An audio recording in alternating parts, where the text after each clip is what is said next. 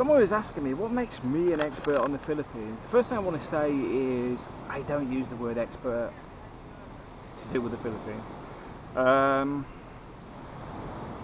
don't like the use of the word. I think it's a bit like awesome. They're overused words normally from a marketing perspective. If I was to define my life in the Philippines, it's very simple. I've lived there as a single person, I've lived there as a married person, I've lived there as a family, I've lived there running businesses, I've lived there working with Filipinos, I've lived there working online, I've lived there working as a transient expat.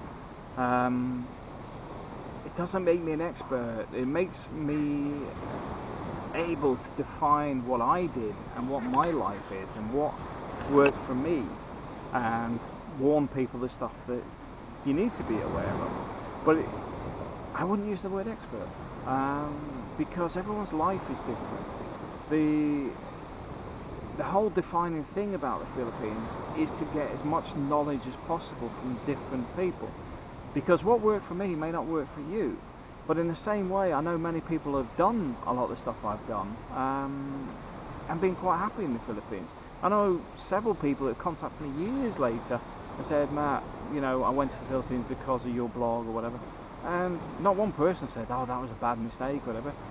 They've all been, you know, better-rounded people from what I'm aware of. So I would say that's the thing you've got to be aware of. You only get a snippet of somebody's life, and I've given you the information that relates to me, but you may find like Real Deal Jay's currently in the Philippines doing his stuff. His connection to Davao, for example, it's a very different area. Same as you got guys in Dumaguete. I've been to Dumaguete, but I don't live there. It's not where I live. I live in Mindanilla, which is just south of Cebu City. So what I do in Cebu is very, very different to them.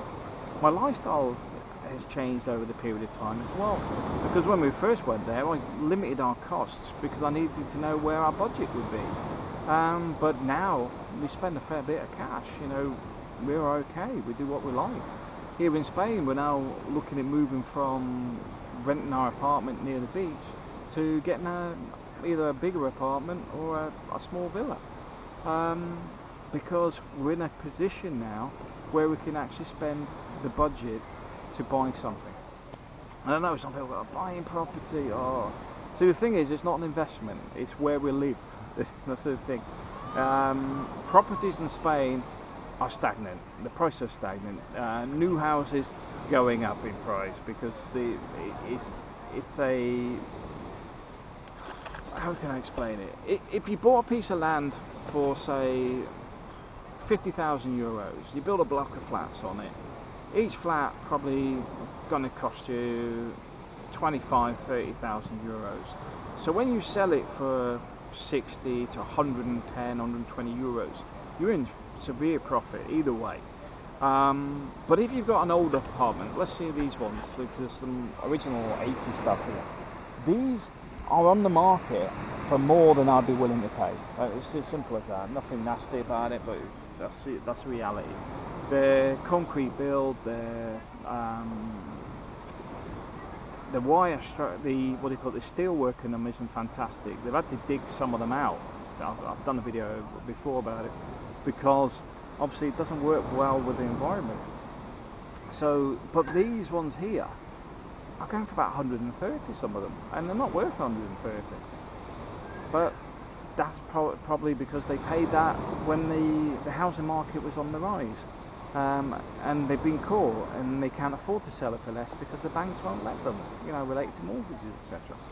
But if you take the next line back or the one after that, you can get some really good deals because you're finding, I mean, the one we're looking at the moment is a 3-bedroom house for 90,000 euros. But there's another one just further up, but it's a bit too far from the plaza for us. Same design, same build, you know, same builder. But it's got a swimming pool in the back, a shared one between. It's got like 20 houses with a swimming pool in the middle. and that's 89,000.